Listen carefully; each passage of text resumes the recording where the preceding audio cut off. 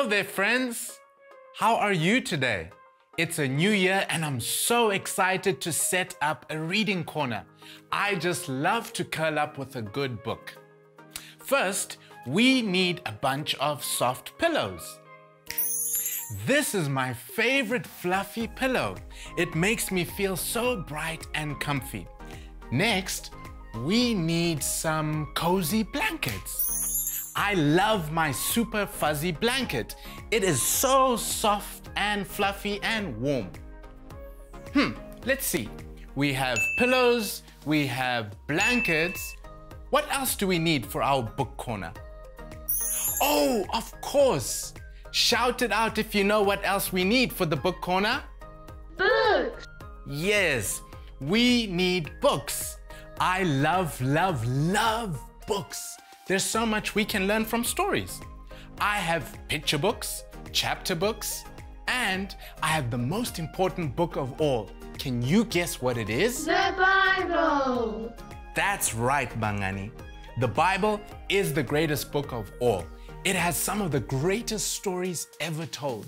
And this month, we'll be learning stories told by the greatest storyteller ever, Jesus. That's why our Bible memory verse for the month is, the crowds were amazed at his teaching. Matthew chapter 7, verse 28.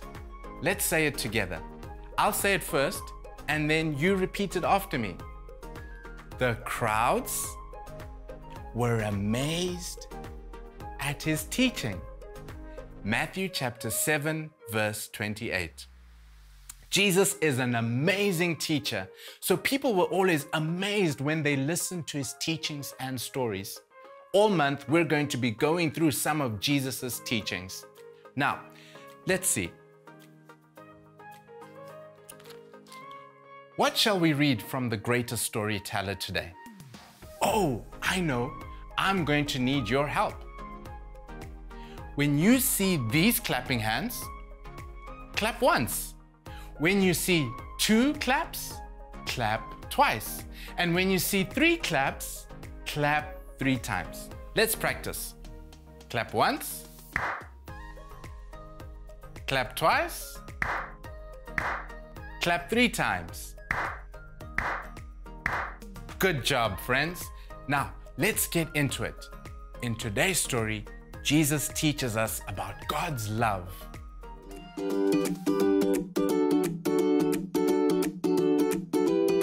Today's story told by Jesus was about a father and his son. There was a father who had 2 sons who he loved very much. He wanted to share all he had with them.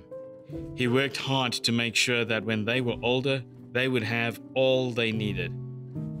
He had saved a lot of money to give to his sons when they were much older.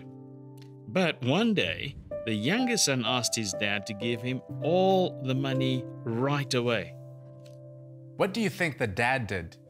Do you think he gave his son the money? If you think the dad gave his son the money, clap once. If you think the dad did not give the son the money, clap twice. You're right. The father gave the younger son his part of the money. The son took the money and left. He went far away from home, and he didn't want to be around his dad anymore. He just wanted the money. The son took his dad's money and spent it on everything. He wasted the money. He bought fancy clothes, he ate fancy food, he spent and spent and spent. He spent until his father's money was all gone. Everyone say, all gone. All gone! There was no more money. The son didn't know what to do. He didn't have a bed to sleep in or any food to eat. He was so hungry that he even thought about eating pig food. Everyone say, ew. The son was very hungry. The son knew he had made a lot of bad choices. He was so sorry, and he wanted to go home. But he didn't know if his dad would let him come home. But since he had nowhere else to go, he chose to go home anyway. He said he would just work for his dad. He knew his dad took good care of his workers. The son was not expecting to be treated like a son anymore, only as a worker. But every day the father had been waiting for his son to come home. He would look outside towards the road, hoping that his son would come back one day. When the father saw him coming from far away, he was so excited that he dropped everything and he ran to his son and he hugged him. He welcomed him back home as a son. And then the father was so happy that he even threw a big party to celebrate. Everyone say, "Yay, my son is home." Yay! The son is home! That's how the dad felt. He was so glad when his son came home. The dad loved his son so much, even though the son had made many bad choices. What an amazing story. I'm so glad we have a friend like Jesus to teach us important things. He teaches us that God loves us no matter what, just like the Father loved his Son in this story. Even when we make bad choices, God loves us too. He will always accept us in his arms. When I ask who teaches you important things, you say, Jesus teaches me important things. Ready? Who teaches you important things? Jesus teaches me important things. Jesus teaches me important things. Who teaches you important things? Jesus teaches me important things. That's right. Okay, friends, it's time to pray. Let's close our eyes and talk to God together.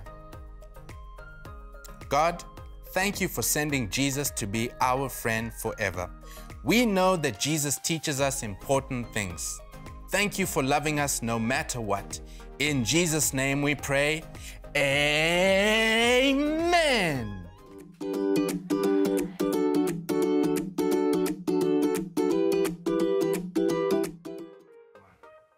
Friends, we can read this story Jesus told about the Father and the Son right here in the Bible.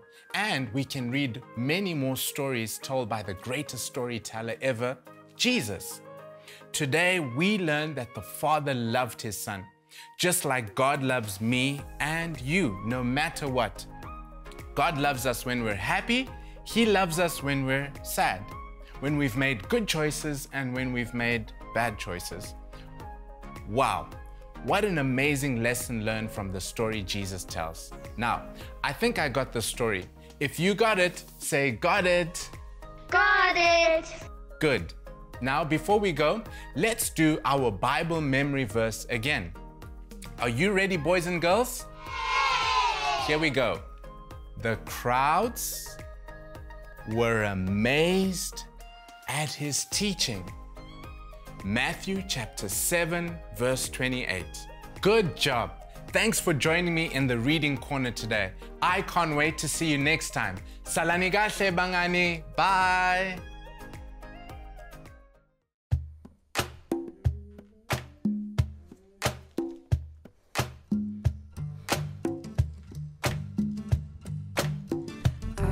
Decided